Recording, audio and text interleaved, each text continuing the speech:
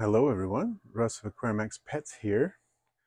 What you see here may appear to be just laevis, and they are Porcellio laevis, but there's something kind of special about these, and these are a Sonoran Desert locality.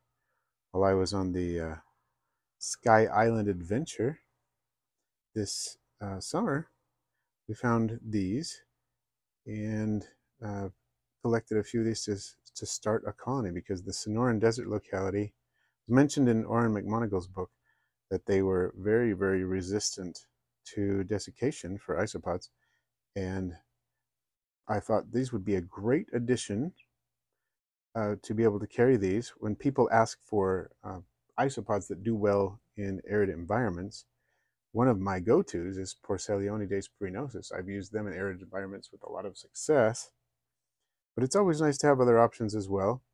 And there are a few others I can recommend depending on the setup and so on.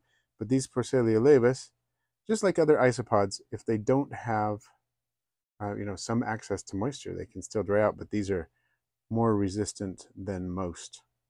And so it was the monsoon season, and these were not too far away from a body of water, but they were far enough away, and these have been found in much drier areas. I've found them in much drier areas, and so I'm confident that I can raise these, get them breeding.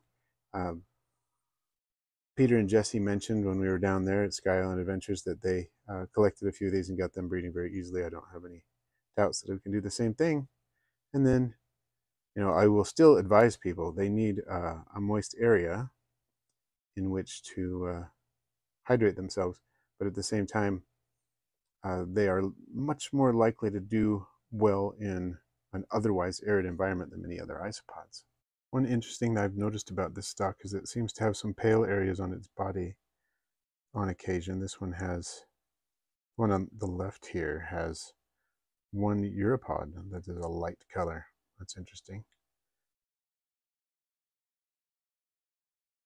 This individual seems to have a partially white antenna as well as some white skirting, especially on the pleon in the back there. So this is just a very quick video today, but I wanted you to get a look at these. I'm excited to begin working with them.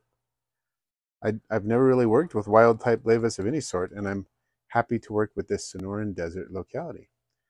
So that's it for today. Thanks for watching. I post videos every Friday with live streams once a week as well. Please feel free to share, rate, comment, and if you hadn't already, subscribe. And then tap the bell for all notifications so you don't miss my next video.